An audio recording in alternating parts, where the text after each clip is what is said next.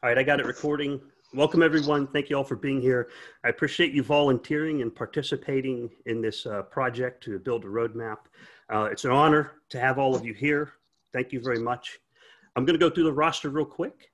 So we have here Dave, Jared, Chris Crawford, Chris Sweener, Dog, Daniel, Denny, Eystein, Jean Bricker, Graham Jones, Jonathan Fox, Keefe, Kyle Solomon, Manmeet Singh, Mercy, Nick Schreiber, Nicholas Aquaros, Ola Oman, Pritesh Kasai, Quasar, Shamba, Shweta Chuan, Stephen Aldrich, Tamar Hassan, Tiago, and Ahmed Saidov.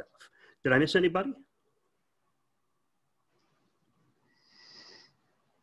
All right, looks like we got everyone here who volunteered to participate. That's just how it goes, right?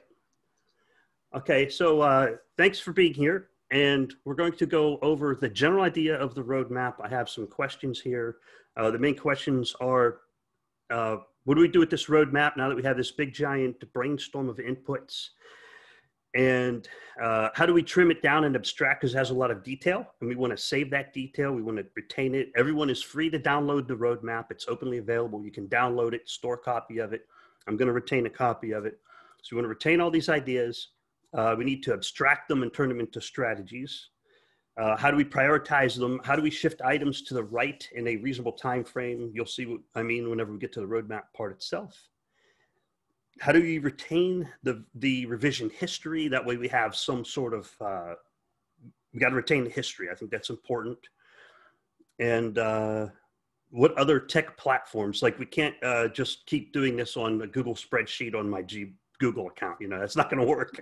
So we'll figure that out. What platforms do we use for this project? And how do we manage expectations, as in time, level of effort, and all those other things? And we have a lot of experts here, people in finance, crypto, law, program managers, software engineers. So thank you all for being here. I think we have a really broad depth of expertise. So thanks everyone for volunteering for that as well. Are there any questions before I get started? I'm going to go to a screen share, but before we get going, what do you got for me? Any questions? None for me. Oh, good. Okay, thumbs up. All right, that looks like a thumbs up. I'll go ahead and share this screen. It might be kind of hard to see, but we'll see how it goes.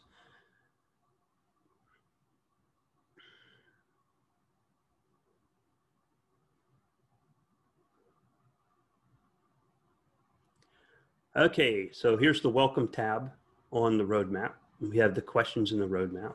The welcome tab just links to different parts of the roadmap. Here's the general roadmap here. And it starts with, at the top, we have the CF mission statements. Let me see if I can make this bigger. I apologize, I should have done this earlier.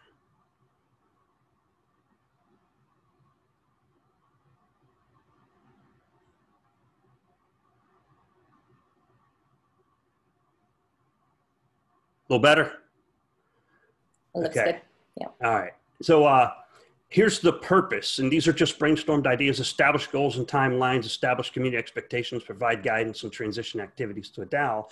And then the current CF mission is driving adoption of Cardano, shaping legislation, growing global Cardano community, and stakeholder accountability, and facilitating partnerships, which are listed over here on the left-hand column.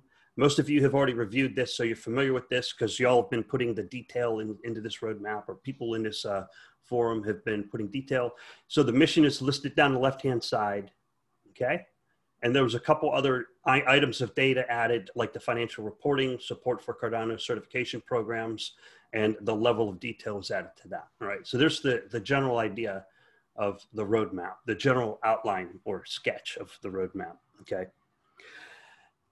So what are your thoughts so far? Does anyone have comments on this slide? What do you think? Tell me what you think.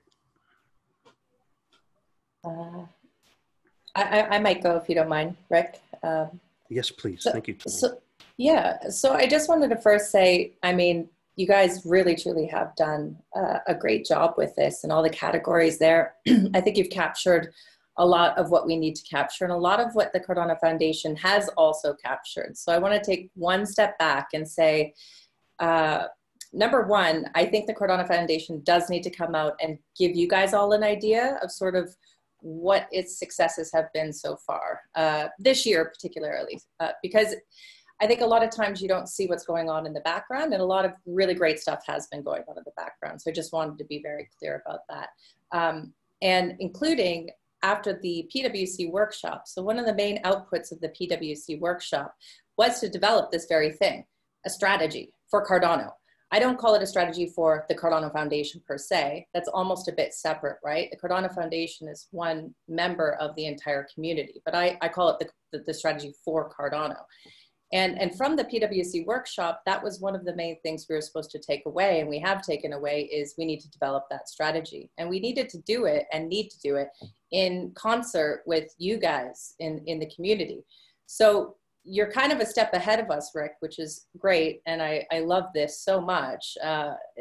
What we are planning is to hire a CEO at the Cardano Foundation. I read somebody's comment, I think it was you, Umed, maybe in the Telegram channel. You're like, why the hell do we need to hire another person? We're just adding people on top of people. It could have been you, Umed, could have been somebody else. But the main point is that at the Cardano Foundation, you need somebody to actually run the day-to-day operations of it, right? You need a CEO in place.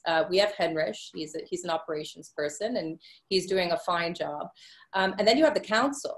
Now the council is not supposed to be operational, right? We are supposed to be overseeing things like budgets and audits, and honestly, some pretty boring stuff that a lot of very bureaucratic in nature. If you do want to look at the bureaucracy of it all, that is where the council sort of sits. But the council is also supposed to develop the strategy, again, in tandem with the CEO and with the community ultimately. So the problem that you guys, you're a bit, you're about a month ahead of where we were going to get to. And I'm with you, Rick. I'm also an impatient woman. Anybody that works with me knows that I'm like, faster, let's go, let's get this going. I'm the chief of staff for IOHK, and I'm constantly pushing us to move faster. And it's really hard to move at the pace that I think we all want us to move at. But part of the whole process was to hire a CEO, and we hired somebody very particularly, and it's good to see the communique going up that says that I can even actually announce that we are hiring a CEO. I think up to date, you guys didn't even know that we were doing that. And Manmeet and Nico on this call can attest that we went through a very long, rigorous process to find the right CEO candidate.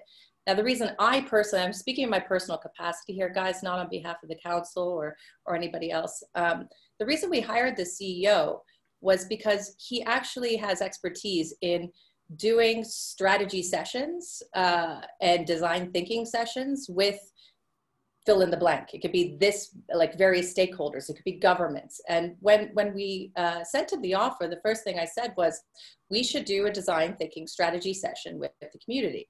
And he was all for it, fully on board. And that was going to be one of his first things he does, because you see, in the background, we also do have a strategy. We have a consolidated strategy that all the council members under Henrich, actually, he put together a really nice framework that we all worked on. We all inputted it, it's there, and it's great. And then we also have these beautiful OKRs that we did post PwC workshop. But again, these documents are just sitting there. They're wonderful, they're great, and they complement what you guys are doing here very, very well. There's tons of complementary aspects of these things.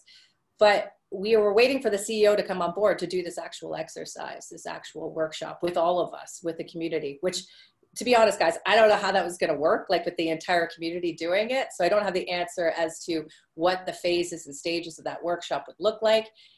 What you did here, Rick, with this community, with the community input, was going to be one phase of it. And there's many others. I'm not a design workshop designer, thinker. I don't know how he was going to structure it, but that is going to be released. So I know I'm jumping ahead a little bit, and I don't mean to just jump ahead and answer some of these questions, but what I'm trying to say is that that's going to be one method to come up with, okay, what do we do next? How do we prioritize? Who does what, right? Because it's great to have a roadmap, but it's also who owns it? How are we paying for this? What's the budget? Is the CF going to pay for it? What's the CF's budget? What are the priorities going to be? Or is the decentralized funding mechanism, once Voltaire's out, is it going to pay for certain aspects of it? Now, these are the types of things that we have to figure out as we go through this process. So what you guys have done is a roadmap, which is really great. In the way that I understand it, I mean, you could do it many ways, guys. You could have a mission, vision, values. My gosh. We need values as well. values is one thing that can really be that anchoring point for you as when you're going through this process. Because I love the value of integrity and transparency and all of these things. But anyway, mission, vision, value, strategy, and like you said, Rick, these can be sub-strategies in here, and roadmap. So what I'm trying to say is there's a couple of top pieces as well that this is missing, and it's not missing, we have it in the background, and that's going to have to be part of this design workshop. Another thing I wanted to say, because I talked to Dor, what day is it? Saturday? Friday. I talked to Dor on Friday because I wanted to get an idea of what idea scale is and what this whole fund 1, fund 2 mechanism, what the platform is. And he mentioned to me, so we're going to see what fund 2 is on Wednesday. I haven't seen it either. I don't know how exactly it works. I've seen a couple of the proposals, but he did propose that maybe we could run this through idea scale as well. And there's different ways to collaborate in idea scale. You can vote on certain things, like the council could come in, for example, and say, hey, we could, there's a whole bunch of ways to use idea scale. There's a meritocratic sort of thumbs up, thumbs down system in there. So I'm also would like, because this is going to be recorded and we're going to have minutes, I'd like to put that on as maybe one mechanism of finalizing the roadmap itself. I also saw the question is how are we going to ratify it? Is the council, the big council up there, and there's only 5 of us, guys. The council can be up to 7 people. There's 5 of us right now. Are we the ones that are going to just, at the end of the day, put a check mark and say, yes, we're going to do this, or no, we're not going to do this, or this is the budget? The answer is I don't know. I don't know if that's ultimately going to be how this is going to go. But like I had just said, it's going to be some sort of mishmash of a process that we just described there with the design thinking workshop and you guys. So yeah, that's just sort of, I just wanted to orient and contextualize a little bit for you guys to make sure that you know that there is a bunch of stuff going on in the background. And that's sort of where we're at. And I will also say that I do think the Cardano Foundation does need to get better at communicating what we're doing. It's like anything. If you don't communicate, you just don't know that it's happening, right? So I'm also going to commit to communicating more on behalf of the Cardano Foundation and also on behalf of IOHK. I'm chief of staff. I know what's going on. The more information you guys have, the better. And information is power. And I don't believe information should be held back. I think information should be shared freely. So yes, I'm going to commit to also helping with that. But I'm going to stop there. And I just wanted to say that little piece, and I will turn the floor back over to you guys. Thank you, Tamar. I appreciate it. I appreciate it. Yeah, getting some transparency out there would be a good thing. There's a little bit of lack of information, kind of stuff like that. But thank you very much. So we have some questions here. Can you guys see that? Okay. I can see it. Can you guys see it? Okay. All right, Tamar. So you touched on something very important. Idea scale is one example. And we have some questions on here in general. We're not going to like drill the details of the roadmap and try to modify it right now, like on live action video stream. But how do we trim down and abstract the information that we have? How do we prioritize it? How do we vote? Okay. And what other tech platforms are best for this project? You kind of touched on those 4 points with bringing up things like idea scale and collaborative tools. Can you provide any insight on idea scale and how it would answer this? And the reason I ask is because, well, first of all, Tamara, we've got 600 people, over 600 people in that Telegram channel. So you got 600 people backing you, okay? All right, so you've got backup here. We got you, okay? And I'm so glad you came on here. I appreciate your bravery and leadership, and you're awesome. You're just the best, okay? So you got people backing you. You got over 20 people right here in the forum already, for this. And what we're asking here at this point is what technologies, tools, and procedures do we have out there in order to manage all of this brainstorming input? Because right now it's just a brainstorming input phase where we're collecting all this community information and input. Yeah. And there's a lot of different technologies came up like Trello, Jira, idea scale, and a lot of different things. Asana was thrown out there. Asana. And I don't, Asana. Wow. Yeah. Okay. Asana. So tools, I just want to say tools are a very personal thing.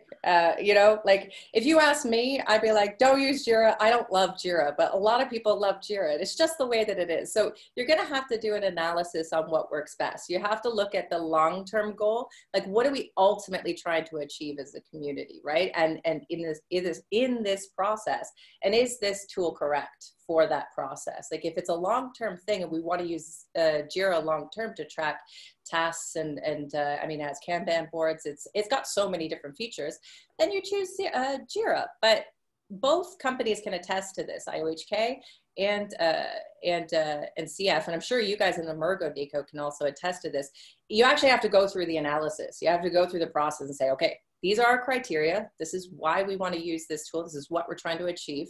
And then you do an analysis and you take a template and you compare them. So I can't answer that. I love Trello. Trello I use just for my own personal board, but Jira probably makes more sense long-term. And like I said before, you know, the foundation can run an instance of Jira because it's a foundation for free.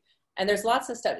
Nicholas, I'd also like you to comment on this too, because you know a lot about tools. Like GitLab is another one. IdeaScale is another one. I'm going to talk to them on Monday with Dor and see about how we could integrate this process into IdeaScale. But again, it's just an option. Whenever I say anything, guys, it's just an option. It's not like we should absolutely do this. I think everyone got caught on the holacracy thing as well. Like we should absolutely do this. No, I mean, actually holacracy has its own misgivings. It actually incentivizes behaviors that you don't necessarily want to incentivize, but there are pieces of it that we could take from. But again, a proper analysis needs to be done. And then you're going to say, well, who does this analysis? And what are you going to do it? Am I going to do it?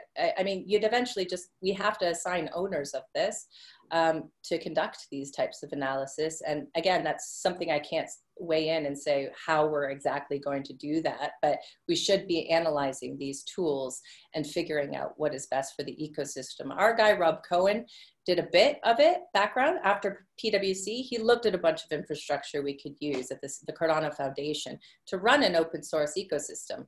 Now keep in mind, this is an open source ecosystem.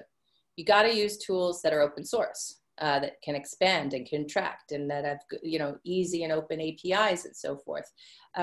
I think you'd build it right the first time, right? And you do a proper infrastructural diagram and we make sure that we know exactly what we're building before we build it. Because once you get into a tool, as you guys noticed, you're kind of stuck with it. You know, it's really hard to migrate away from a tool. Like now we're all in one Discord and I'm like, oh, there's another Discord over there. I mean, that's another example. It's not hard to move people, but you know, you got to choose the right tools up front. So we should find and put a lead on it, a couple of leads maybe, and make sure that we're using the right tools for the process. Anybody else want to weigh in on that? Nico, or I know you deal a lot with infrastructural tools and software. Yeah, my two grains of salt on this is that there could be like a huge debate about which one is the right tool. So we move from like, what is the roadmap that the community could be like proposing to what is the best tool to work on the roadmap. And then this could take like so much time. So my only advice would be like, just to use something that even if it's not perfect, that could continue to keep things moving. And later on in the future, if things are going well, it could be upgraded to like a better tool. But my suggestion would be like to try to keep rolling so the steam from the community doesn't get lost, because there is like so much about talking about tools that could like turn off a lot of people that have ideas, but they're not so much about tools. Good advice. All right, thank you, Tamar. Go ahead. Hi. So I've been thinking, well, aren't we talking about two things here? For once, we need something a tool which will allow us to kind of like manage and track changes to the roadmap, and another tool that will allow us to track the progress we make as you know as we go down the roadmap, right? So. The Trelboard, yeah, I like it personally for tracking of the progress, but then for tracking changes to the roadmap, and as the roadmap evolves, I don't know, maybe GitHub and some UI on GitHub pages or something like that, or similar solution on GitLab. could do that. Yeah, just my couple of bits. Yeah, Thanks. just to like try to help to moving this, like if we start talking about tools right now, I don't think it's going to be like the best use of our time. I think like probably that could be like done in the forums or something like that. But we're like a lot of people. I think like we should try to talk more about like the roadmap. And something that I would like to propose is that, for example, for driving adoption of Cardano, right now it's like a huge chunk, and we should divide it in personas. What do this mean? That driving adoption of Cardano could mean like developers, startups, holders, enterprises. So it would be good that we like define and what we care, because what could happen is that maybe we have like 20 tasks, but all those 20 tasks maybe are related to like, I don't know, holders and startups, but we don't have anything for entrepreneurs. We don't have anything for enterprises. So if we put like a framework of like the general thing that could be like more concrete of what we care about like a community, it could be like easier to see what things we're missing, what things we have too much. And then also from that, we could like put like some key metrics, for example, for developers, how many developers we want in a year. Because right now, just saying like driving adoption of Cardano is like difficult to quantify, because what do that mean? But if we split it in like this type of personas, which I would like suggest that we have holders, first one, second one, developers, third one, startups, which is different than developers, users, because for example, if you have a startup, you also want holders to use it, and that's like a different conversion, because there are people just going to hold, and other people are actually going to be users of dApps in the Cardano ecosystem, and for last, enterprises. So that's my 2 grains of salt. I don't know what you guys think. Thank you for that, Nico. I appreciate it. And I think you're right. For the sake of time and the purpose of this conversation, we don't want to drill the details right now, but I think you and Tamara have done a great job in helping answer some of these questions. How do we trim down and distract and so on? One thing I want to make sure is that people don't get wrapped around these tools, or that they get buried in these strange and esoteric tools that are unique to a community like GitHub. Because right now we have a huge spectrum of backgrounds. Like there's program managers here, developers here, regular community members. So I don't want them to get buried in some weird software app. My suggestion is whatever we use to move forward it's highly collaborative, it's highly trackable, and it's easy to use, so that there's not a steep learning curve, right? We don't want some super advanced tool that only a software developer can use. Otherwise, we'll lose the inputs of all these other people who have a lot of valuable information to add. So I think that's the key point. Is everyone okay with that? And then we'll move on. We good? Absolutely. Yeah, sounds good. Okay, any objections? I agree with that. All right, it's got to be simple. KISS. Ricky, I would just... Yeah. Sorry, I would just like to say something real quick. Because like this first question, in my opinion, is sort of like the most important thing, because we have like this huge and nice, roadmap. But like if we don't set, maybe not today, but today we can start getting ideas. How do we trim down? Like we can't expect like 600 people in the chat to be working at the same time on this. So do we like to get set a set of people that are going to be looking after these, like each of these categories, and then report back to the community? Or like, is that today like the day we're going to actually find the process of trimming down and getting from the roadmap that's really what we're going to work on? And because I just feel like if we keep these, these broad, we're going to, get a problem of not getting things done. So I think we should try to focus today, like in how do we really, trim down and focus and what's really important moving forward. Great point, Gene. Does anyone want to take that up? Who wants to take up what tools should we be using? And then we can move on. Hey, Rick, this is Manmeet. All right, so the tools should follow what the sort of strategy or the methodology that we're going to adopt to quote unquote finalize this roadmap and have a workable document, right? Ultimately, you don't want to be in a situation where the tool is actually influencing and deciding how the roadmap gets settled and finalized. So one of the issues that we have here is we've got a tremendous amount of great ideas. I actually think the answer to how to trim down and abstract comes from the answer to how to prioritize. If I just take a step back and look at the underlying issue for this entire exercise is shall we say, a perceived lack of success or a perceived lack of development or work being. To overcome that, we ultimately need to show some successful actions, right? You need to show that, hey, things are moving forward and they're moving forward in, here's example 1, 2, 3, 4, 5, whatever it is. So that prioritization actually gives us a set of actionable items, targets, goals, whatever have you, that have to be achieved within a specific time frame, right? So a lot of the prioritization should go, a lot of the effort should possibly go towards the lower hanging fruit, towards the activities that we can undertake that can yield some visible, measurable result fairly early or in the shorter time frames, which should go, hopefully that should go, depending on what those targets are naturally, but hopefully that should go to a large extent to start making the community feel a little better that yes, things are moving the way we've wanted them to, or the way we like, or the way we're foreseeing.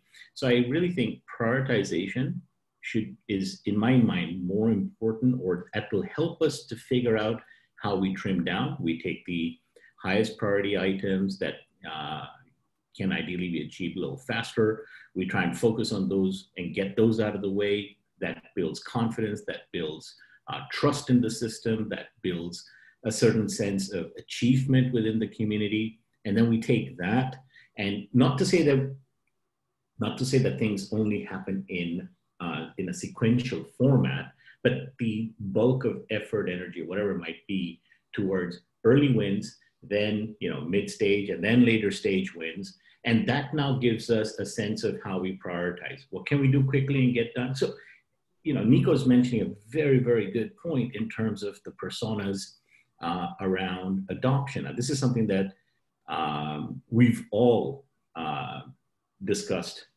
extensively. So a lot of that is coming, from those discussions. Obviously, Nico's own brilliant mind on it.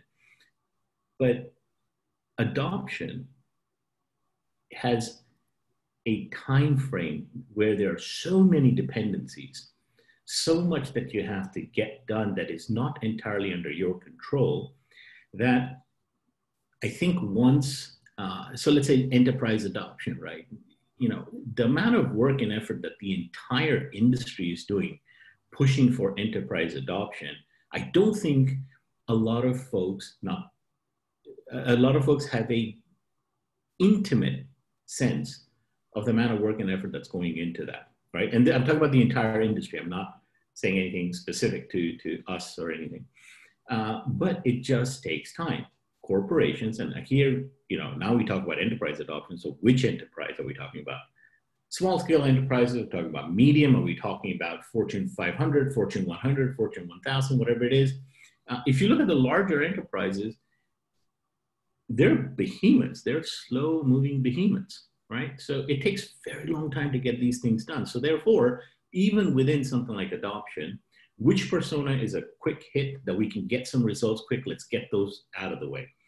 Which ones are longer term, which gives us a little more time to also think and plan and strategize over and see whom all in the community can actually help accelerate the achievement of that particular target and goal, and so on and so forth. And then once we have I think once we have something like that, sort of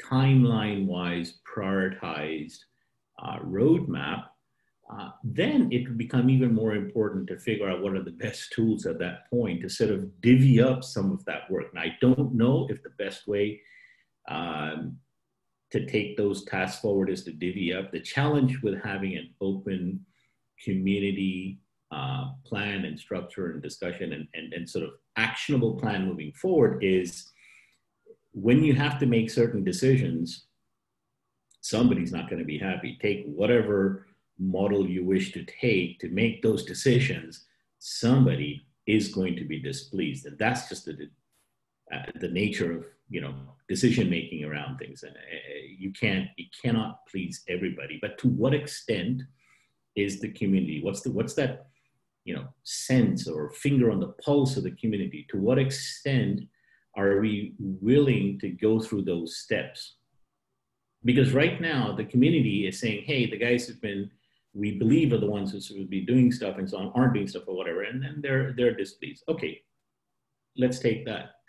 At some point, you have a community effort, and now you're going to have to make certain decisions and certain compromises and certain trade-offs. And some folks somewhere, somehow are going to need to take these individual elements of this strategy and sort of help figure out, move it forward, et cetera, et cetera. Some would want to be involved, some would not want to be involved, so on and so forth.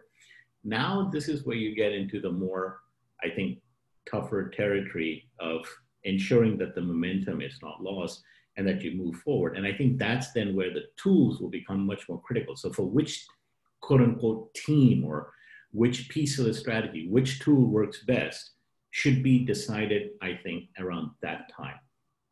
After that pruning of this roadmap and timeline structure is put around it. Yeah, if I could add to this, Manmeet, you actually raised a really good issue here that, priority basically drives the abstractions and trimming down. But I think one level above that, if we have a budget, because we have finite resources at every, step of the way, we could basically, make it more distilled in that respect. The reason I'm saying this is that, we have a laundry list of things here, and I'm reading all of them. I'm really excited about every single one of them. But then you have to also face the reality of, how much budget do we have? For instance, for September, for October, for November, et cetera. And then we have to sort of prioritize within a month or a quarter or a year, for that matter, which projects make the most sense. And as you mentioned, the lower hanging fruits, I'm completely on board on that. And the second issue I would like to raise is to understand there's a lot of people talking about, what we need to do, but I don't have a sense of like who's going to do all this stuff and how much it's going to cost. I want to jump in there actually. Yes. Because a lot of this stuff is already being done. A lot of this stuff is already being done. So I want to first go back to the personas. Personas, absolutely. Nico nailed it. We talk about personas all the time. SPOs, you guys are a persona, right? You're a particular kind of community member. Developers are a persona. Enterprises are a persona. At IOHK right now, for example, our priorities are, of course, number one, stake pool operators. You guys are front lines. We need to make your environment. We need to make sure you guys have everything you possibly could need to be successful as stake pool operators. Number two, our priority, developers. Gogan's coming out. So right now we have dedicated resources at IOHK. I told you guys this already. I hired a marketing director and she's focused solely on Gogan, developer, anything to do with developer experience. So is Miriam at the CF. And then number three, enterprise. Really, we got to get this part done first, guys, and then you can focus on enterprise. But there's so much enterprise stuff going on right now. There's cross-pollination of research between the Cardano Foundation, Amergo, and IOHK, and elsewhere, and so forth. And that's really happening. But if you look at these things on the list, I'm just going to really quickly go through this. I don't know if it's going to be useful or not. I just want to highlight that what things are going on right now. Marketing. We all know marketing's happening, guys. We didn't have a marketing person at the Cardano Foundation until, what was it, 2 months ago, I think, Miriam started. She's done a hell of a job hitting the ground running. We did the rebrand. Is it spectacular? We all have a subjective opinion about that. but it's there, right? It's a good version 1 and we could expand upon it, but we need to expand on marketing. IOHK is also expanding our marketing efforts as well. Women involvement, I love, and we're doing it. And Shruti, I'm working with everybody to make sure that this is already happening. It's already happening, guys. Like, it's exploding already. And hardware integration, that's already happening. Software integration.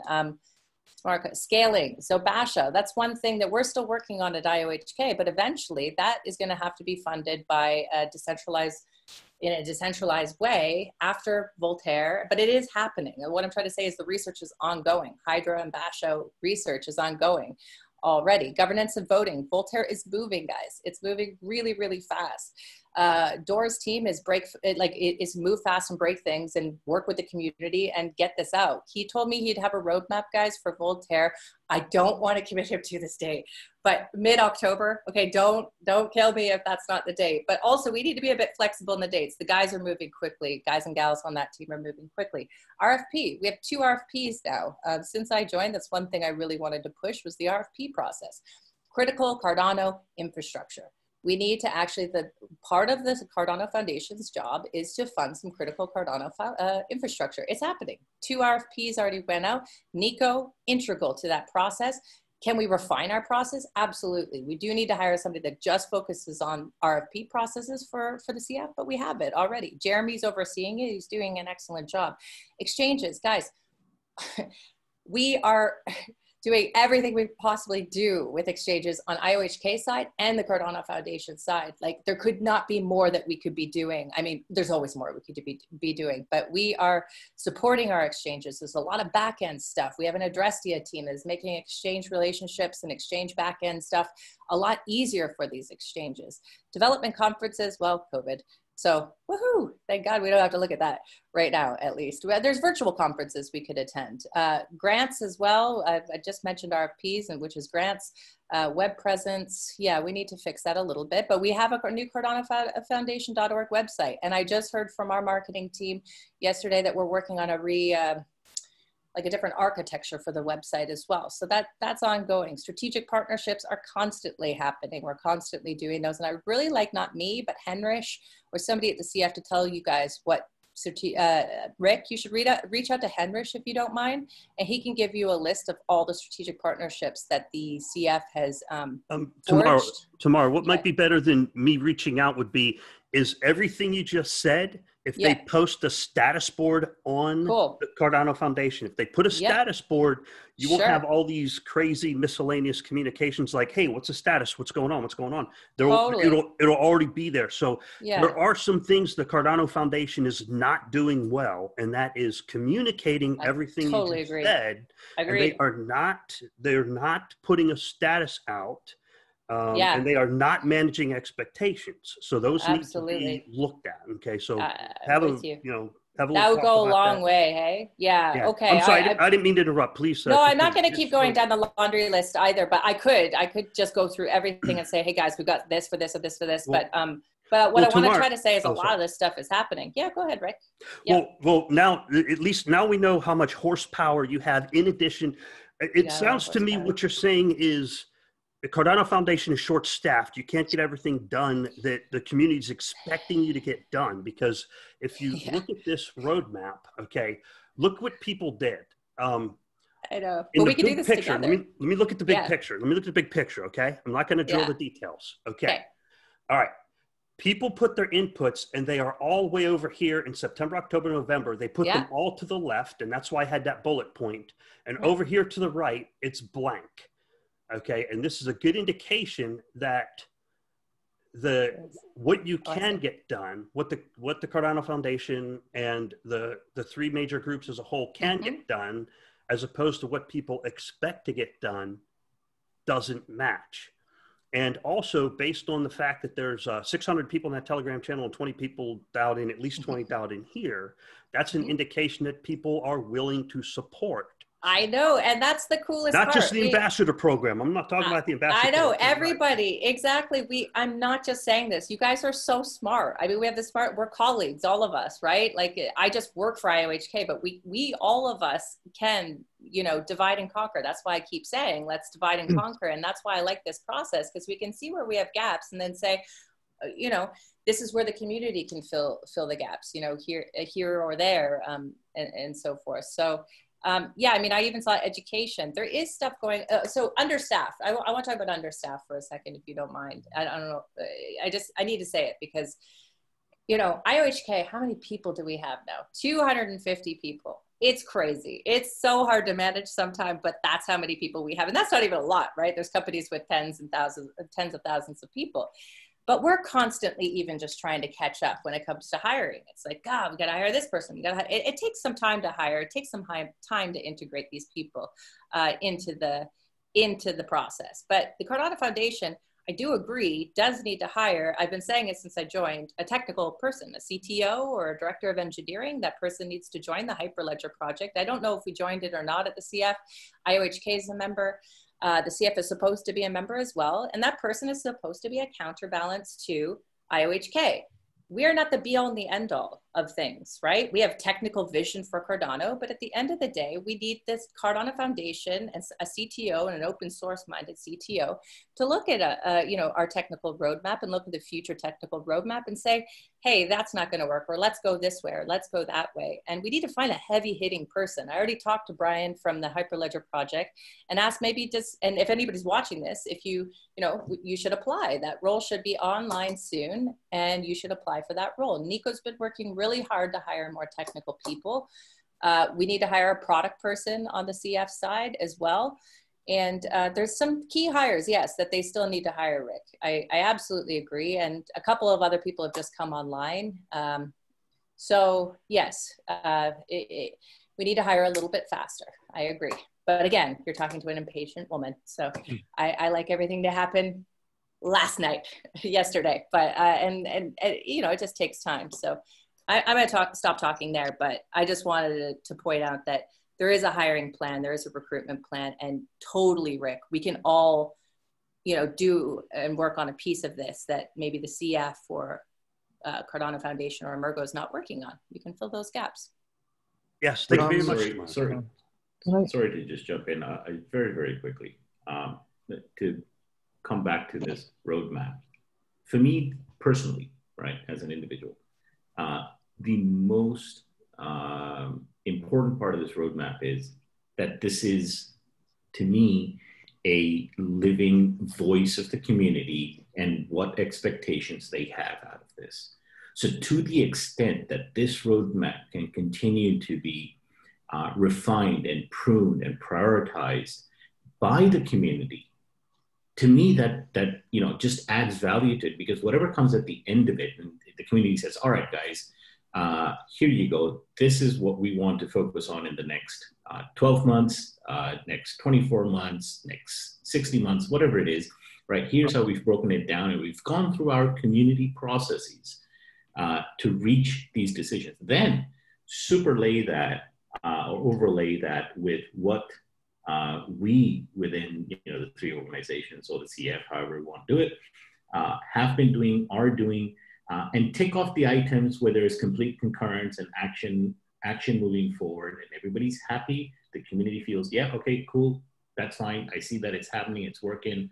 Let's knock this out. We're good, right? And then start focusing on the items that either aren't happening or not happening at the pace or quality or whatever, wherever there is some issues, some discontent or whatever have you, and then really try and focus on those and then we can start drilling down deeper into, okay,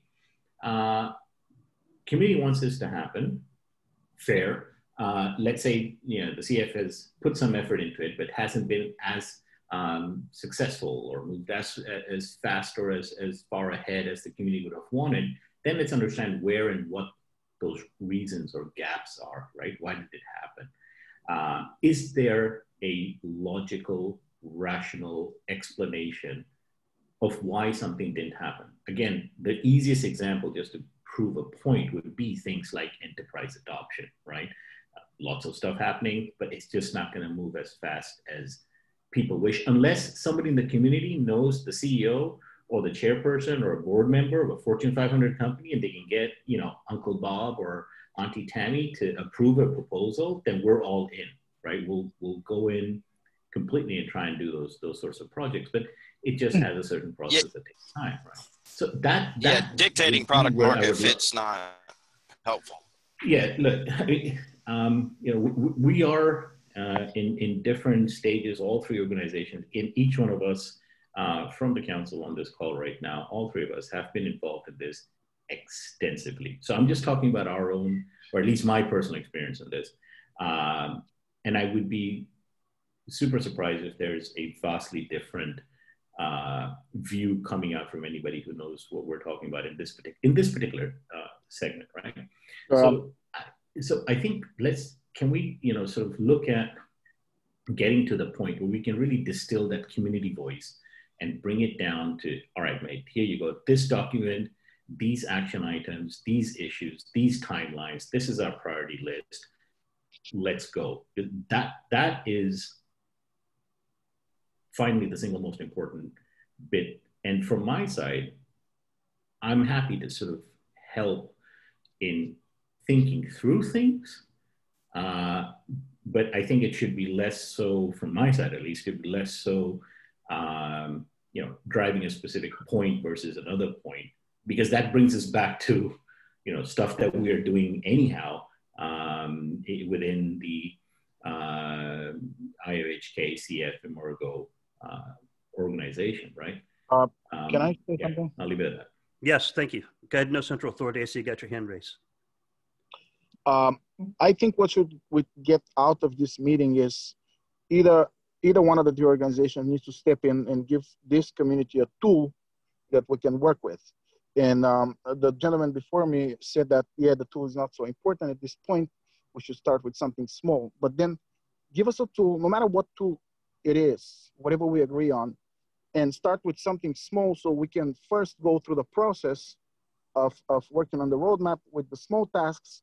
And then in this way, the community will know, okay, so this is how you achieve something to be put on the roadmap, and then take it from there and then let it grow. And then we can go into adoption and enterprise and all these things. These things are not achievable at this point because we don't have the tool to collaborate. So I think the most important thing from this meeting is to come up today with a tool where we can capture this momentum of everyone and start with something small. I think that's my 2 cents. So shouldn't it be about who is doing what by when, right? And then the how is the tool. Because so for example, I'm working on a blockchain working group, and there's like 100 people on these calls. There's so many things we want to talk about. We need to split it out. Who's taking the marketing sub-working group? Who's taking the women involvement and so forth? Come back and bring it together. Each of those groups might use Jira or Asana or Google or whatever, but ultimately bringing back to a central, if this Google Sheet, it seems fine, right? For capturing those ideas. But we can't have even 40 people or 600 in the Telegram all weighing on the same thing. And I think, I like regulatory, I might not want to use some super technical tool, whereas the developer vertical might want to use some other thing. So I think the tool is a little bit later, I think, as some of the others had said, but yeah, that's my 2 cents. This is what I wanted just quickly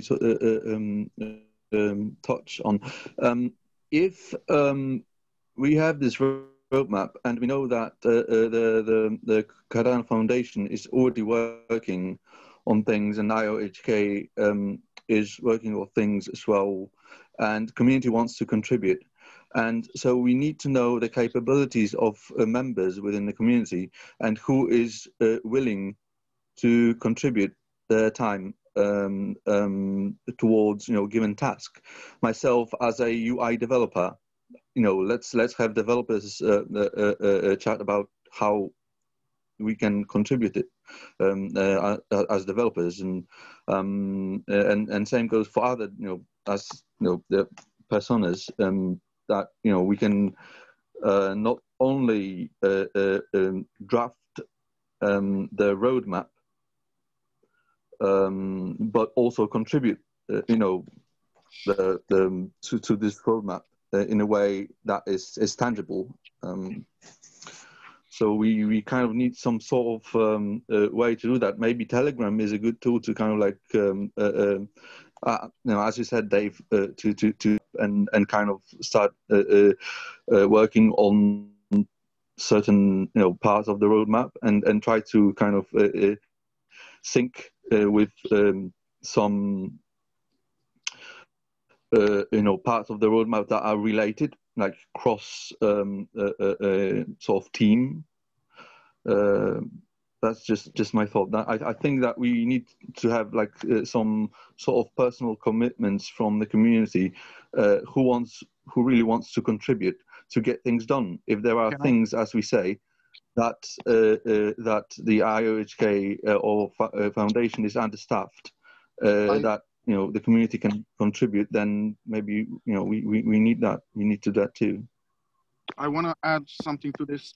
I believe that once we have the tool, then the talent will naturally gravitate towards the task. So if we are tackling some task and it's out there in public where people can collaborate on that, whoever is familiar with that topic and that matter will naturally go and start working on that. And then you will know who's capable of doing what once you have it laid out in some form other than an Excel sheet. That's yeah, we have no shortage of eager talent. Yeah, I'm really glad you guys raised that as well. Like even in IOHK, sometimes we forget what some of our devs, some devs are just, they're not all Haskell developers, right? They've got a whole suite of other skill sets. So we use Namely. It's just, I'm not suggesting we use Namely here. It's an HR tool. Just understand people's skill sets. That's actually the only reason I also recommended Glass Frog as well, because you can see people's roles and responsibilities. And I do believe you can see people's profiles, like what their skills are. But I think in the future, and again, I don't know what tool to use or how to do that, but you're absolutely right. We do need to figure that out. And I think after people see this video, right, it's just us here and now, but I think once people see this video, people at IOHK, other people in the community, the CF, anybody, they're gonna have some other suggestions for us as well. And again, I don't know Idea Scale very well. I'm speaking to those folks on Monday, but maybe they have a system where you can actually show what your talents are, what your skill set is in order to participate on a project. Again, I don't know Idea Scale very well, but that's a very good point. I'm glad whoever mentioned that. I think it's super important that we understand who can do what. Yeah, so what about sorry, I just wanted to add that, contributions are one thing, but then obviously there are some funds, right? There is some budget to do certain things. So I know that many of us would like to contribute, but then we also need to know where this contribution would have some kind of compensation, dimension. Totally. I'm also a big believer in getting paid to do work. I'm a proper capitalist in that way. I think everybody should, we should all contribute, where that's the open source ethos, but I agree with you. Finding ways to get paid as well for even just like a micro sort of input, right? This is something I was talking to Charles about back in the day. I don't know how to solve that problem yet too, but, or how the DAO like structure once we have Voltaire, how it's going to solve that structure as well. But I assume that there's going to be some sort of easy way or payment or micro payment via ADA, of course, right? Would make the most sense for all of our contributions. I was also talking to NuGet. Those guys have an open source ecosystem as well, where devs contribute and bounties and all that. But I absolutely agree. I know there's the ambassador program. It has the 4 tiers, and you get paid based on whatever your contributions are. But I feel like that's where we should move, period, as a society and as an open collaborative community, is to getting paid for your work. But then how do you quantify that payment, right? How do you quantify that work? That's a really fun thing to solve too. That our HR team at IOHK is we try to solve that all the time, right? It's like, how do you really quantify? Do you take into cost of living? Like, I don't know where you live, but do you get paid based on your cost of living index as well? And what is performance, and how do you measure performance? And it's a really cool one to solve. No one's solved it yet, but I think we should solve that. And that's a big one. I do agree. Yeah.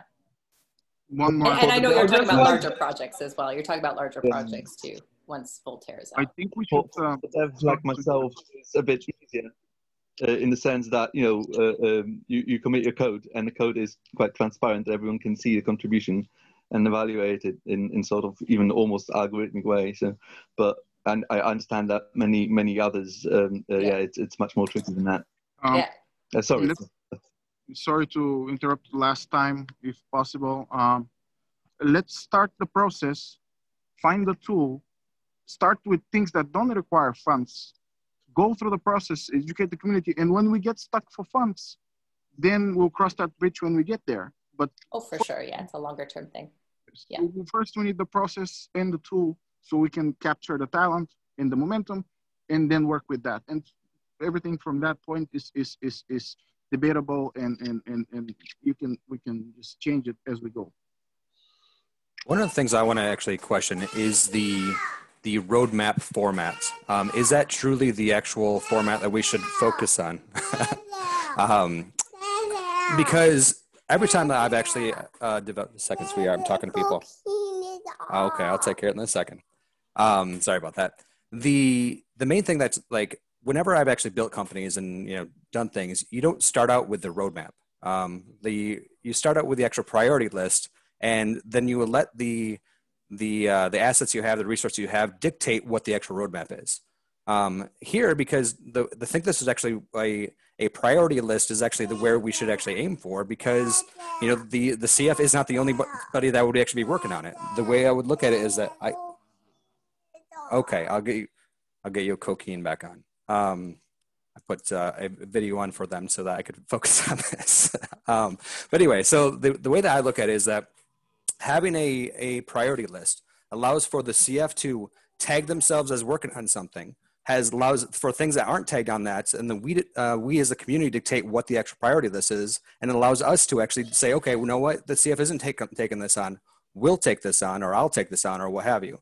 And just roadmap is just, it doesn't make sense to me. Like how we don't have unlimited resources. If that was the case, I would have everything on day one. So that's just my thought. Yeah, but let me kind of interject here. So what's happening? What's happening on the ground, guys, is we don't have this kind of roadmap abstraction. And just as I'm not trying to bust on CF or anything, but let's take stake pool school, for example. Maybe the number of stake pools was a KPI. That initiative was launched. It was said, hey guys, this is what we're doing. Go support it. The community's supporting it. This isn't being supported by CF. This is us. And we have an influx of inexperienced operators. So now we've got to create the educational materials so they don't get robbed. And two, we've got to create, there's just education around keys that's not even there. So we've got this influx into mainnet, and where there's not consistency between what's being executed and what needs to be covered up on the back end, or covered by on the back end by the community, is a problem. And so for priority, I think the number one thing we need to accomplish is a communication channel, bi-directional. That's great that we're getting information coming to us, but if you can't hear from us what's happening on the ground, I mean, now we're in a situation where we're potentially got a lot of stake pool operators that are inexperienced, and two, we're going to lose a lot of operators that we've trained along the way. And this is just one example of, okay, yes, we need a roadmap, but it's so we can tie in what's happening on the ground with what CF is pushing out. We need to be able to move, and we need to be able to adapt. And so for first priority, low-hanging fruit, that channel's got to get put back in place. We have to have that established, because right now we're still working, we're still filling the gaps as a community that the CF isn't doing for us. And so, and that's fine. If we talk about compensation, I mean, hey, we're killing ourselves. So it's good to say we need to accomplish these goals, from a high level, but there's things that are happening right now, and we can talk about tools all day, but we need solutions right now to help us move forward as we progress through this. I think Kyle's right. For example, there's no surveys. There's no surveys. There's no status boards, and the outgoing communication is one-way path. I think listening needs to be better, right? I think, to summarize. Thank you, Kyle. Appreciate it. So, Hi, Rick. I would just like to go back to something that Tamara was when she was going through the roadmap.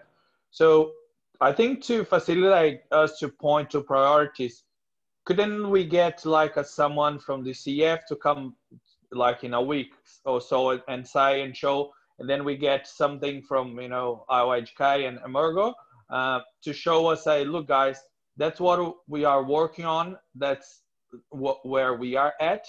Obviously, we don't need to, you know, to hear, you know, private things, but like, so they show us, and then we take off. We go, well, okay, so that's been worked on. That's in our roadmap, so we don't need to worry about that. These guys are working on it, and we can check with this person who is doing what. So like we could bring our roadmap like you know, a lot smaller, and then we could actually say, okay, that's no one is doing this, so then we step in and do the work. And then once we have those priorities, then we can use whatever, you know, whatever GitHub or whatever people feel comfortable with. Because I think if we go, we leave this roadmap too broad, we're gonna, you know, kind of overlap work that's been done, and then we go back again to the what everyone's pointing. Yeah, communication is pretty bad at the moment. so it sounds like there's things that, like Kyle, you said, that we need right now. But my question is, how much of a lot of this communication may be resolved with the new CEO, right? Because that's the spokesperson for the organization. It's not like the chairman of the board or the board is speaking, you know. So even like, you know, quarterly financial calls, hold on one sec, quarterly financial calls where they go over what we've done, what we've spent, what our status is. Of course, it's not a for-profit entity, but it still is like the mouthpiece.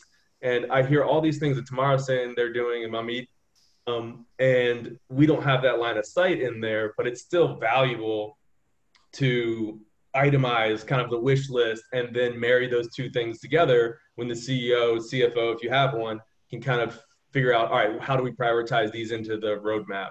I think that might make more sense. Now that's November timing, but yeah, go ahead, Kyle.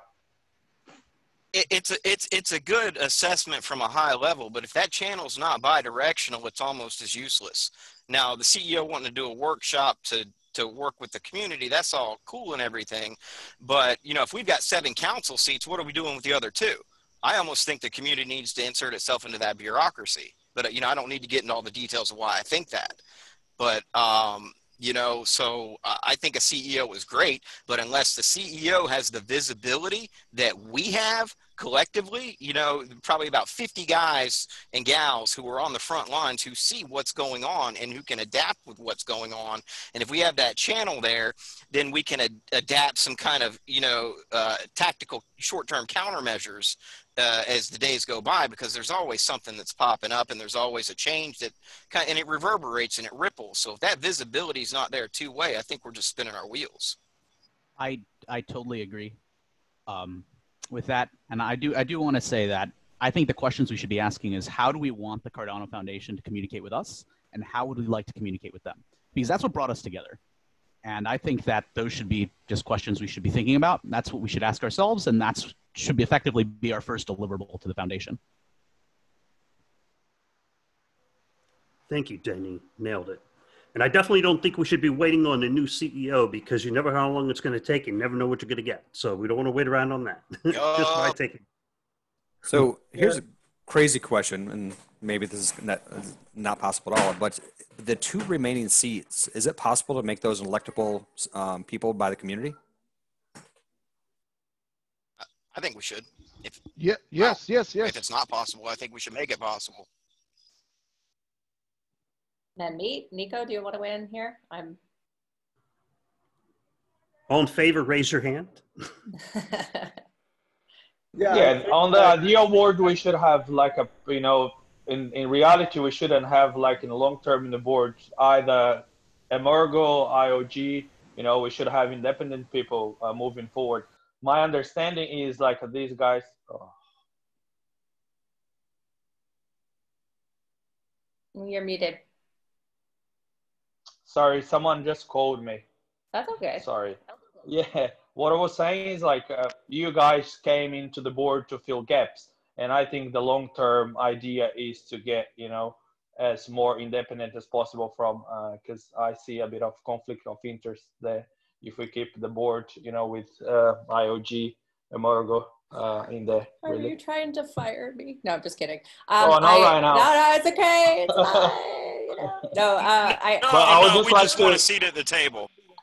No, that's totally cool. I understand what you're saying too. So Emergo and IOHK, yeah, it was always supposed to be a temporary thing. Of course, I'm there just to make sure I'm managing the transition, right, from IOHK to the Cardano Foundation. We built it. We built the baby, and now I want to make sure that the Cardano Foundation, that I can hand over the baby to the foundation, even though they are just the custodian of Cardano, right, guys? Like, it's a decentralized product. They're the custodian of it. They don't own it.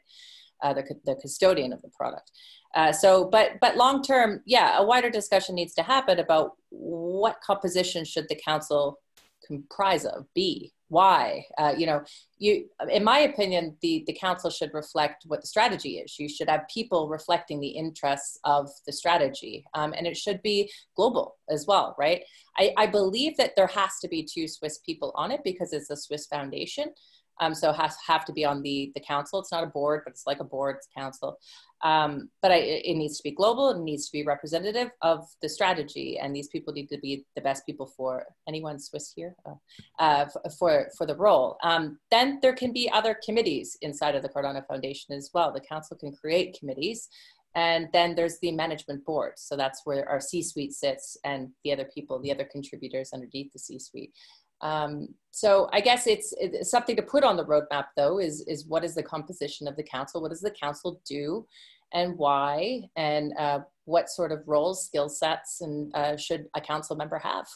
And what is the day-to-day like for a council member? It's, again, not always super glamorous, but it's a really serious role, and you have a fiduciary responsibility for everything the Cardano Foundation does. And if anybody knows anything about fiduciary responsibilities, it's a big responsibility that you have. You're actually liable for things that the Cardano Foundation does. So it's you have to take the role very seriously. And yes, that's all I'm going to say about that. But let's put it on as an item for discussion, for sure. And to Rick's point, don't wait for the CEO. This person might not work out. I mean, nobody's going to wait, but, one of the main jobs of the CEO is this very thing, is to make sure that we do have a strategy and a consolidated one at that. But yes, I take your point there. And I actually have to go, folks, and I don't want to cut this short, so you guys can keep going, but I'm 15 minutes over and I have to leave. But I just wanted to say thank you to all of you, and I hope my input helped. And I'm here every step of the way as well, alongside Manmeet and the other council members. And I hope this is shared and other people have inputs on it. Charles is certainly going to watch as well. He's always got great insight too, just about things more generally. I know Nathan will be watching it and everybody else. So I just wanted to thank you. And Rick, man, you work hardest working man in Cardano. I'm just kidding, but you're amazing. So thank you, Rick, for all your time on this. I gotta go though, but thank you guys. Thank you, Tamara. Bye-bye. Okay. Bye. Thanks, Tamara. Yeah. I think it's super important, and probably, it should be something that maybe something really good in the roadmap will be to put like highest priority, high priority, and this should be like the highest priority, how the community could be like involved in the Cardano Foundation. And you guys know about like stake pool operators. We were federated. Now the stake pool operators are going to be like creating like 30% of the blocks. So, and then eventually we're going to be fully decentralized. So maybe we could like work towards like a gradual movement towards this, because also like, do we need to solve 2 times the voting issue? Because how the community is going to vote for who should be there, or should we actually wait for like some of the work that is going to be done in Voltaire, and we could like leverage that to like maybe big community members. So I think it's not like 0 to 1, but something that definitely should happen, because the community should be like represented, but also it's like, what is the right way to pick like the right community members to represent? It looks to me that, we have to have the voting in place before this kind of the thing takes place. Because, whoever you pick, or whoever gets that board seat, there is going to be a lot of contention there.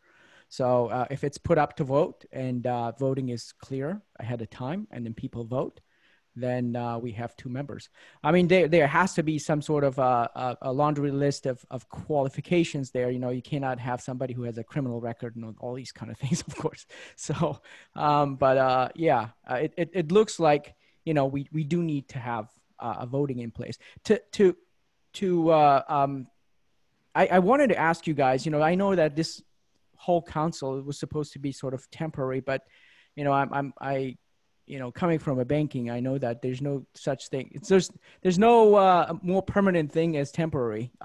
So do you guys have any plans right now to actually transition the foundation into a decentralized sort of unit where you will have the council basically overseeing the, you know, the strategy and making sure that, you know, the laws in Switzerland are followed and all that, but the actual operations basically take place in some sort of a decentralized manner, in a sense that, you know, people vote on priorities and people hire, whether it's firms or, you know, other people in order to basically execute on those decision items. I know that it's probably 2 or 3 years down the road, but I think we should start laying the foundations right now. And I would like to basically get a sense of that.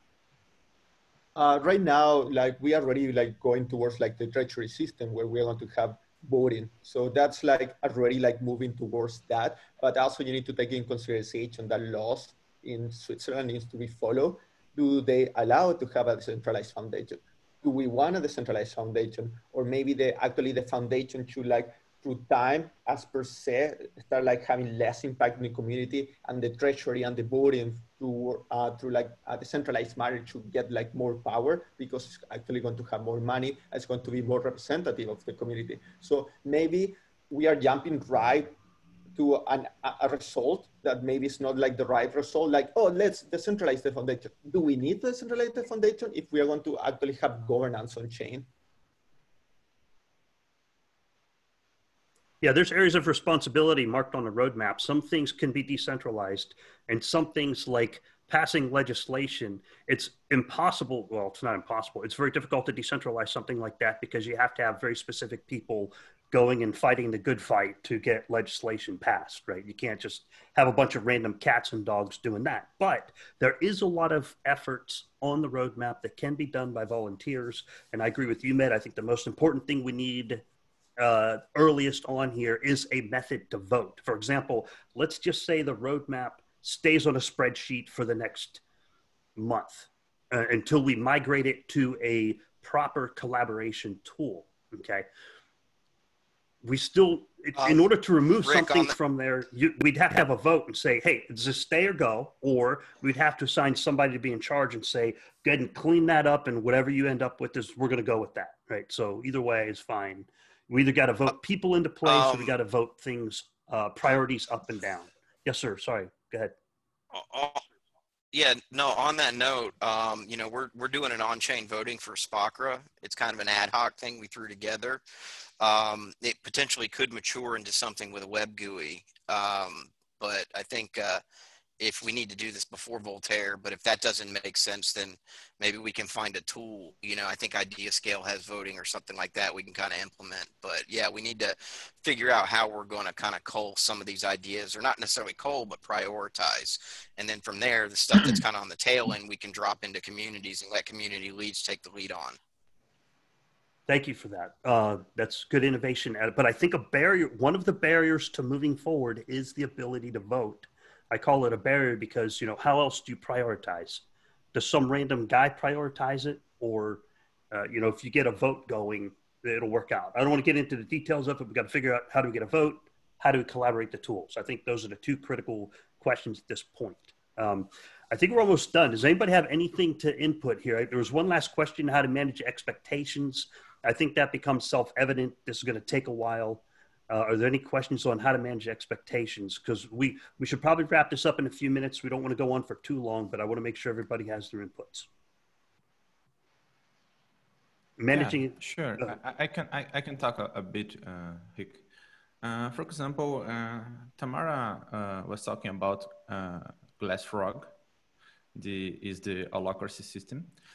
And I play around a bit with the Glass Frog, and it kind of serve to solve some topics that was raised, like how to prioritize, how to retain revision history.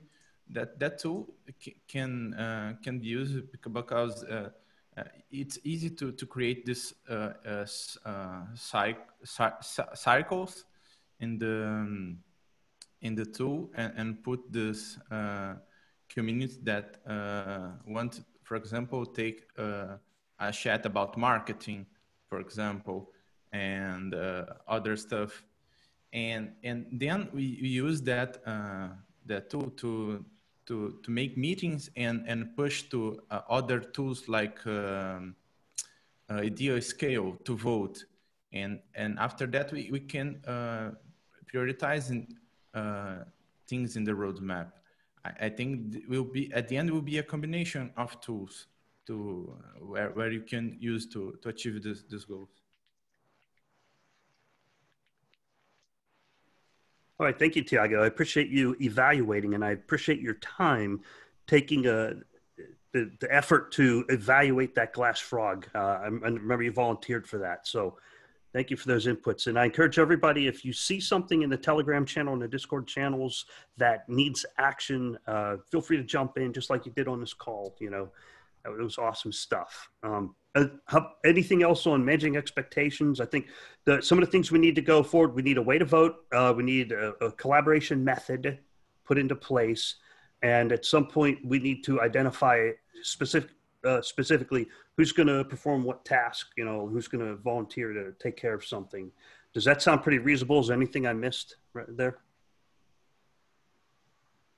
Yeah, it does. No, I would just like to add, you know, make sure to engage in the Telegram group and on Discord. There's, you know, groups broken down. So if you guys are in the Telegram group, you can find all the links you want in the pin message. What I wanted to add, couldn't we agree? Is possibly that, you know, like custom ID, UI form, you know, voting and, you know, setting priorities, you know, to the roadmap is not. It's actually a good idea. I'm not sure what shape the UI for voting or for on Voltaire is now. But this effort in creating that kind of UI could actually be, you know, taken up and integrated into Voltaire itself. So maybe I know, obviously, you know, it's sizable efforts to develop, but something like that. But maybe something to consider for a bit longer. You know, as part of the roadmap, because that you know, it would certainly be nice to have. Yeah, it would be. You know, I think there's two takeaways we need to have from this meeting. We need a method to vote, so let's kind of drive that. We also need to parse all of those questions and get those farmed out to the people who need to answer them. Otherwise, people will be dissatisfied with this meeting that nothing was accomplished. And I want to make sure y'all keep that energy, because we got massive energy. I'm very proud of y'all for doing this. Keep that energy moving forward. So a method to vote, someone needs to be working on, is idea scale the right tool, right? I know people say defer the tool. Well, the longer you defer that tool, the longer you tie our hands and we can't get nothing done, right? We're here to get something done. If you don't give us tools, we're going to make our own tools. And that's how it's going to work. You know, so give us the tools or we're going to make the tools. But we're going to have some tools, right? We're here to get stuff done. We're not here to talk. We're not here to think. We're here to do stuff, right? Because Could we get someone from the CF or Nico or Mami to talk to someone from the CF to provide us like a, can be very simple, like a document, say, guys, that's what we're working on, and then we can then come back later and evaluate, so we can take stuff out of the roadmap. I thought Tamara said that they would do that, and I think that's something we should push for, because if we understand what CF is working on, that'll help us prioritize. Yeah, those are parallel efforts. They can all be done at the same time. Nothing needs to exclude the other. But the one thing I don't want to do is I don't want to have analysis paralysis where people say stuff, right? Anybody can say stuff. You got Twitter, you got Telegram, you got all these things out there where people talk. These people who are here now today are people who do. These are people who do stuff. And we need tools to prioritize and vote. So that needs to be a high priority on the Cardano Foundation Council. Now, Tamara said, idea scale, great. Give us idea scale. I don't want to sit around waiting around. Oh, I'm going to wait on a tool. Somebody already figured this out. We're not reinventing the wheel here. Get us the best tool. We have a vote in Telegram. Get us something to vote with. That way we can prioritize. Get us something to collaborate with. Those are very high priority items. Does anybody disagree? I agree. If you agree, say you agree. Or raise your hand. I agree. Yeah, I agree too. I agree. I agree. All right, I think we have concurrence. Thank you, because I don't want to sit around. I don't want to wait on a CEO, and I don't want to wait on. Oh, let's figure out if we're going to use GlassFrog or Jira or Trello or blah blah blah blah blah. This isn't hard, folks. You know, you guys know what I'm talking about. Y'all know what I'm talking about. If we accept the answer, oh, we're going to wait on something, then we're going to be stuck and we're going to have dissatisfied meetings. And I want these meetings to be productive, and I want to keep moving the ball down the field. The only way we're going for number one is if we get stuff done. And if we accept answers that say, you know, answers that placate, I'm not going to buy it, right? Here's an answer. We're going to wait on that. I'm sorry. We've waited long enough. We've waited long enough. Cardano's waited long enough. The development is now moving rapidly. So the software's good to go. The problem we have is the people movement and the communications. And I think those are the core issues. We need a method to vote and prioritize and collaborate. So let's drive that this week, okay? Rick, Does that sound like a plan? Rick, sorry. Yes, Ben. Sorry, go ahead. Just a quick question. So which tool do you guys want? Let's just go with Jira and idea scale. Let's do the idea scale to get ideas out there, and Jira to store the data and build a roadmap. We have good indications on Telegram where I did a preference poll. Does anyone have seen the preference poll? And nobody is really opposed to those tools. People are in favor of those tools, but nobody completely shot them down. So if you can just go with idea scale, go with Jira, get us something to work on, get logged in, get some work done. That'd be great. Does everybody agree or disagree? If you agree, say you agree. Yes, no? Agree. Can we vote like within those tools, or are they just like I think there should be a poll. Well, we have a vote in Telegram. It's in the pin message. We took a poll. Yeah. We took a poll. No, but I mean like what I mean is like to vote about prioritizing. Can these tools be used to vote or no about like what we prioritize or not? I understand. Does anyone know, can idea scale be used to vote and can Jira be used to vote? Yes or no? I believe idea scale can. I think it can too. I looked up a little bit on it. Does anybody know? Does anybody know if idea scale lets you vote? Okay. You can vote in it. Okay. Sounds great. Thank you, Boone. You know, so Ideal Scale is has some cool things, but you know, it will introduce problems of its own. It's not like you get in there and everything makes sense and works like you think it does. So just be aware that we might be opening a new Pandora's box of people trying to use. That's fine. I'd rather have a tool and move forward than get stuck on what tool do we use. Otherwise, we'll get caught in a loop. Like, for example, if we don't have a tool to vote, we can't vote to figure out to get a tool to vote and be stuck in a loop. And if we say, oh, I don't like this tool, that one's too hard, we'll get stuck in a loop. So I just wanted to make that out. Thank you, Boone. I appreciate it. Thank you, sir. So I'm thinking that from my side, I personally, I just had an idea. I might actually pull off a quick prototype for that kind of tool of our own. There's a gentleman named Dor. Oh, you want to pull off a prototype? Yeah, like a quick and dirty. So like, for voting and prioritizing and voting on the roadmap. priorities. I think I can pull off something like that. Yeah. That is fantastic, Jared. All in favor of Jared, go ahead and doing that. Say aye. Yep, I'm in favor of it. As long as we do the other thing as well.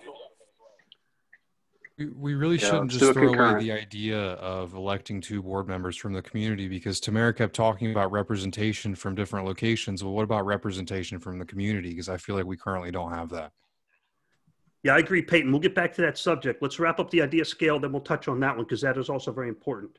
All right, so we're all good with Jared's going to take care of getting us some idea scale examples. We also have Dora Garbash, who's going to introduce idea scale on Wednesday. There is a link, and I'll make sure I get that into the Telegram, where he's doing it for the new C-Fund thing, and he's going to introduce idea scale, but I don't want to wait on that. If Jared, if you could take care of that, thank you very much, sir. I appreciate you volunteering to do that. And we can go on to Peyton's question, then we're going to wrap up. Is there any other questions on what we're going to do moving forward? We're going to look at idea scale and so on. Any questions? Let's hit on what Peyton just said. What about a community representation on the board? Now, here's something to think about with teams. Teams are effective in sizes of about 5 to 7 people.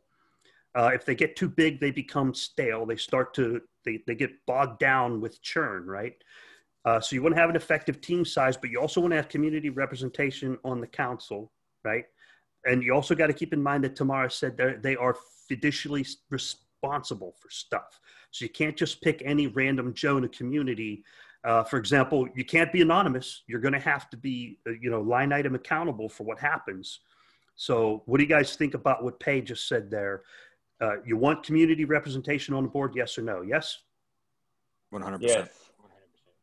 Yes, and I think it fixes the visibility problem too, because that's one of the main issues is visibility.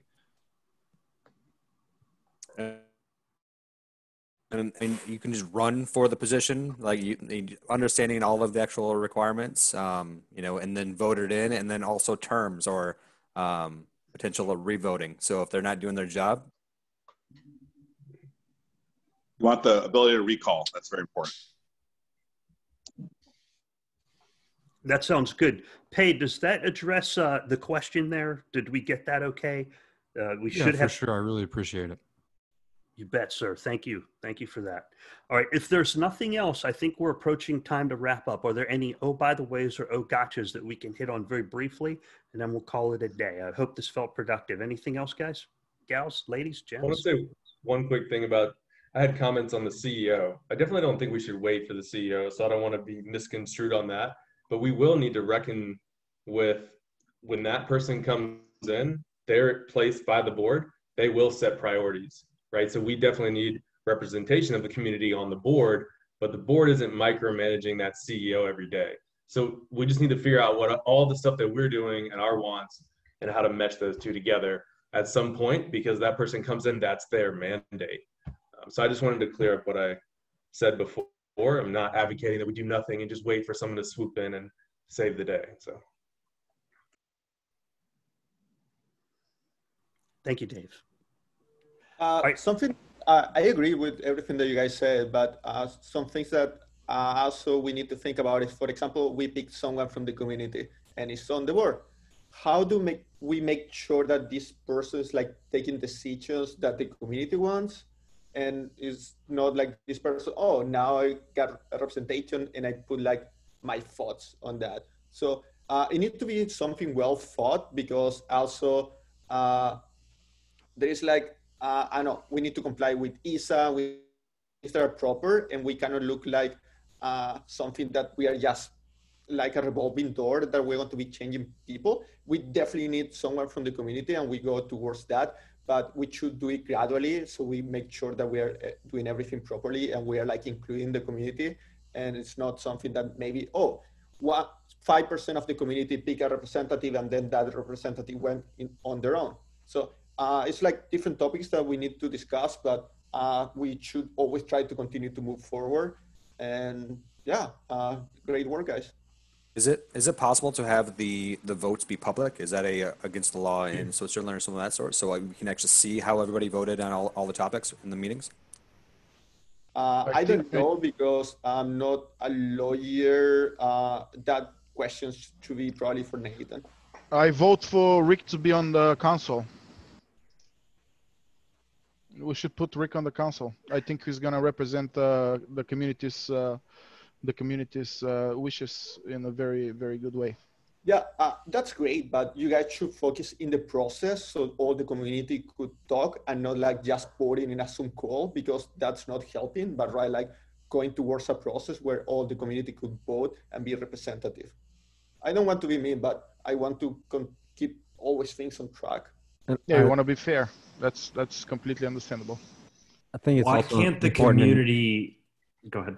Sorry. Go ahead. I'm sorry. So why can't the community vote on the ambassadors and then just use the ambassadors as the people that could go up to the board? Like if the community took over the ambassador program, wouldn't that give us a solid pool to choose from, because then they have to prove themselves? No, ambassadors currently have no power at all.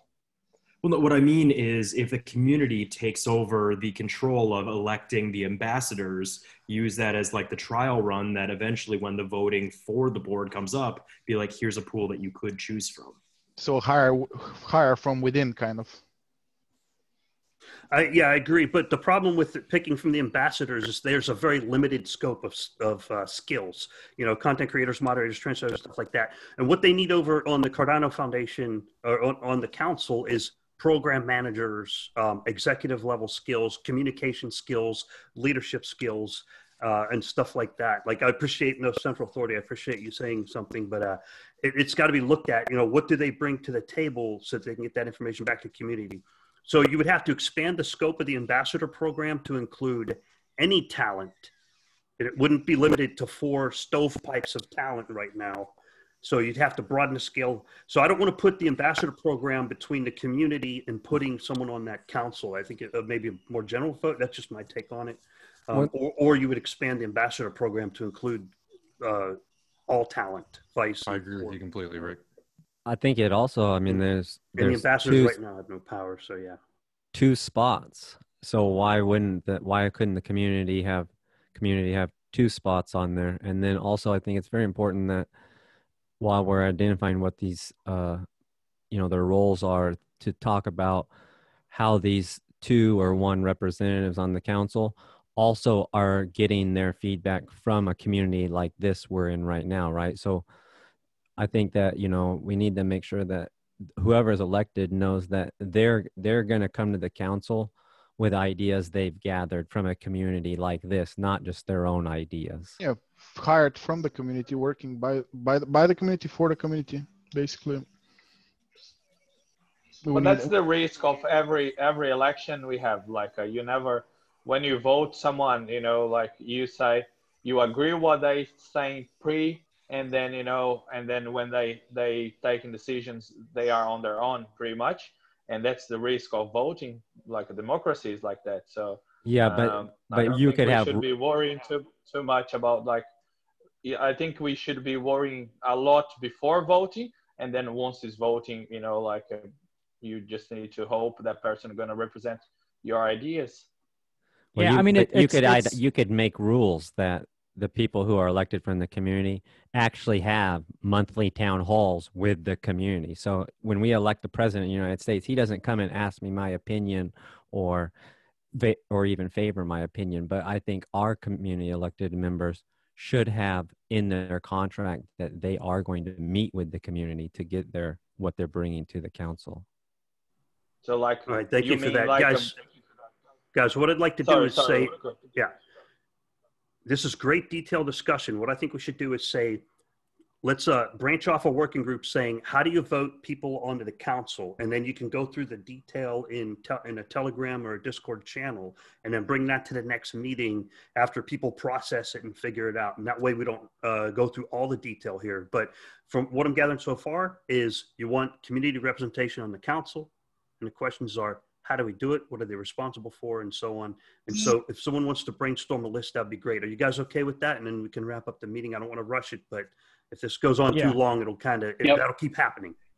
Hey, Rick, if we're going to do the same thing for, people who want to champion different parts of the roadmap. We could be, you know, it's kind of the same thing. So it's like, how do we get those people elected to actually take ownership of that also? I think that's important to have like people who would be, you know, in charge of certain sections of that roadmap. We cannot put them in charge. They should take the opportunity and rise to the challenge, and then whoever is participating and doing the actual work should be voted the vote of confidence to deal with that part of the roadmap. I'm saying that, you know, you pick among people who are interested. You're not gonna just pick random people there. But we need a voting mechanism to basically delegate their, 600 people. They need to delegate their, voices to somebody. So some section lead, that's something like that. So we could offer people, or people can nominate themselves, and then we can vote.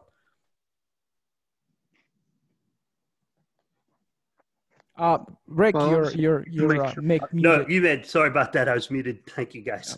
Umed's right. Again, we're back to the same roadblock. You need a method of voting, right? So that's definitely a must. Thank you for that, Umed. A section lead. That's why I brought that up as you were saying that. Yeah. So, yes, there are people that have stepped up for section leads. If somebody wants to be the section lead on that, and I agree with no central authority, is someone just rise to the occasion and start doing it, right? Just that's who we are. We're just a bunch of people doing stuff, right? We'll figure out who's who later on once we get some work done, but I think we're good. Thanks. I'm getting thumbs up. Raymond, okay. All right, everyone, are you guys happy with what we got? Good. We're going to wrap it up. You good? Thumbs up. Oh, good. Y'all fired up? Let's roll. All right, let's rock and roll. Let's punch out. I'm going to get this video uploaded. It's going to be Creative Commons. Feel free to download it, parse it, do whatever you want with it. Y'all have a great day. Thank you for being here. Thank you for participating. And I look forward. We'll have another meeting in about a week. I'll keep you posted in Telegram and on Discord. Thanks, Rick. All right. Thank you. Thank you, Rick. Thank you. Thanks, everybody. Bye.